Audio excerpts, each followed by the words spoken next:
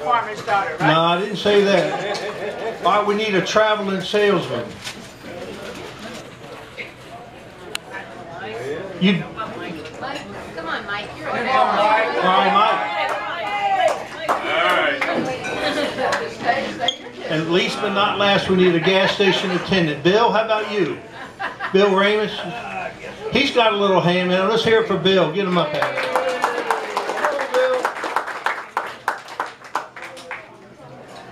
All right, well, the story is about a gas station, a guy, the farmer, the traveling salesman. Why don't you stand right up here?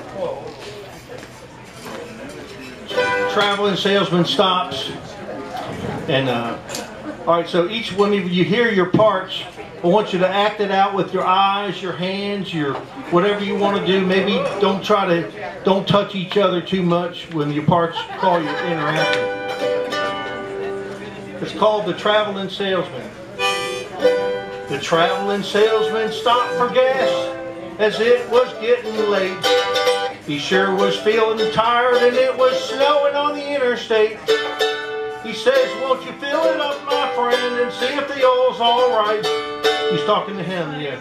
And do you have a place where a tired out traveling man might spend the night?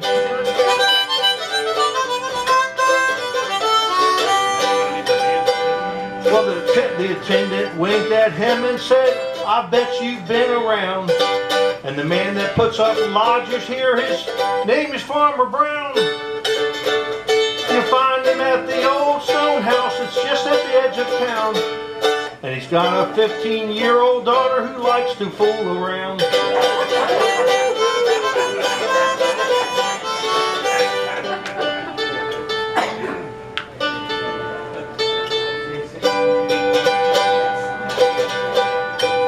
Well, the salesman looked right back at him, and a smile came to his lips.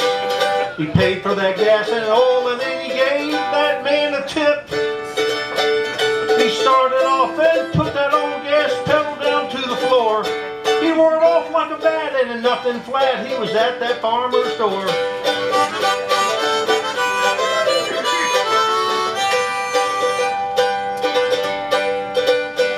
Well, the door opened up, and a beautiful gal says, won't you come on in? The traveling salesman's tongue was hanging out like Rin Tin Tin. He said that old gas station attendant said I would find you here. And do you have a suitable room you could rent to me, my dear?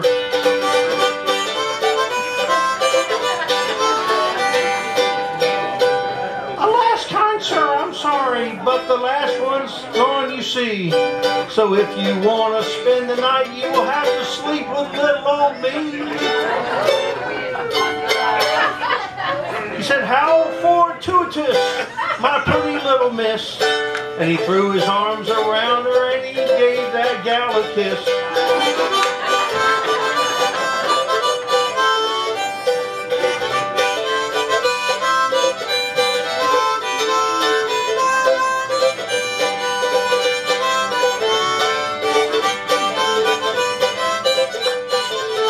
That was a long kiss.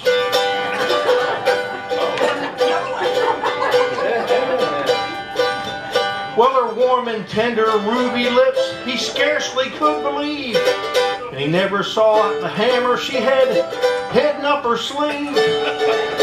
She says, I'm getting sleepy, big boy, why don't we go to bed? And as they turned to climb the stairs, she whooped them on the head.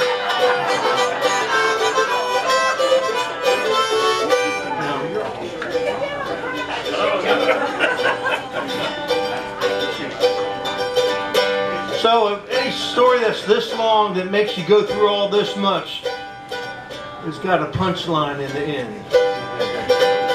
Well, the very next day, the salesman's car with brand new license plates was sitting at Farmer Brown's gas station.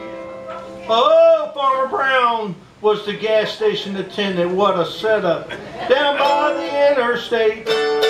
So all of you traveling salesmen who might be passing through, you better watch your step or that traveling salesman's joke will be on you.